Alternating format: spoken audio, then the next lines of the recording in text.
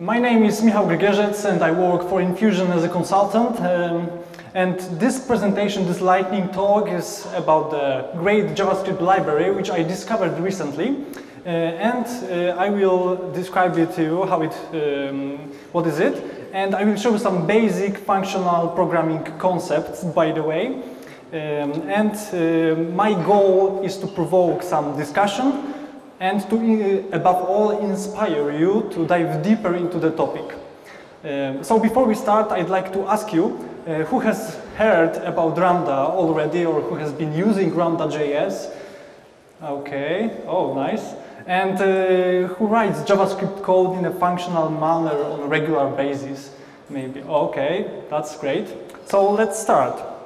What is RAMDA.JS? Its creators describe it as a practical functional library for JavaScript programmers. And what goals Ramda tries to achieve?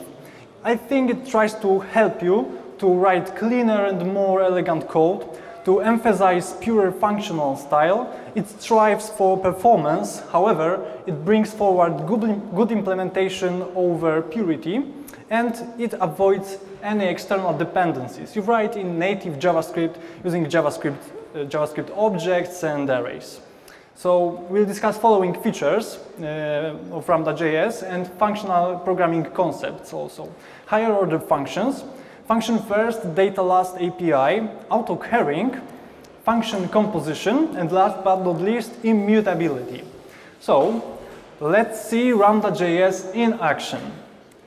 Higher order functions. They are basically functions that either take another function as the input or return a function as the output. As simple as that. Here we have code snippet and we can see that Ramda map function takes another function as the input. It's an example of higher order function. Probably you've noticed the capital R letter. It's exactly like its Ramda instance, exactly like jQuery $sign. So function first, data last API. The idea is really simple. However, the devil is in the detail, right? Here we can see the very simple add function, and we can split reduce function call into three pieces. Of course, our operation, how do we want to process our data, which go last. And function first means we pass all necessary parameters in the first place. And at the end, we pass the data, always. You will see that pattern in all Ramda functions. Why is that important? The answer is because of carrying. And what is carrying, actually? It's a functional programming concept when you take a function with multiple arguments and transform it to the function which accepts only one argument and returns another function, which accepts argument and returns the function, and so on, until we pass all necessary parameters and finally obtain the result. Did I mention that all Ramda functions are automatically carried for us? And that's great. And great companion for carrying is function composition. You can think of functions as Lego bricks. If we can convert all functions to unary functions, and you guessed it, using carrying, then magical things can happen. We can create really complex systems with reusable chunks of logic, which is awesome. Whoops.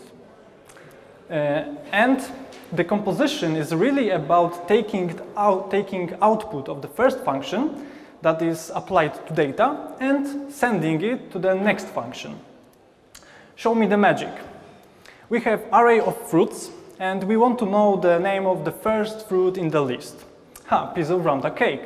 We compose head function and then carried property function which returns name value. Et voila, here's the result. If you're not used to read code from right to left, you can use pipe function as well. And our last stop is immutability. How many times you found a bug where some function was mutating data being used by another function in completely different part of the code, accidentally? That's exactly what we're trying to avoid in functional programming. And the good news is all RAMDA.JS functions are immutable by design. So to sum up, what are benefits of using RAMDA.JS and functional programming concepts? Thanks to higher order functions, we reduce boilerplate. We have simpler and more elegant code.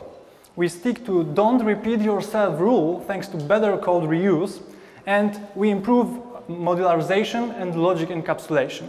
Finally, we achieve better software robustness by reason of immutability. You will find all sources which were inspiration for this talk in the Way Forward blog post, which will appear soon. Stay tuned. If you have any questions, do not hesitate to come to me during the break. I hope you enjoyed the presentation, have fun with RAMDA.JS, and thank you.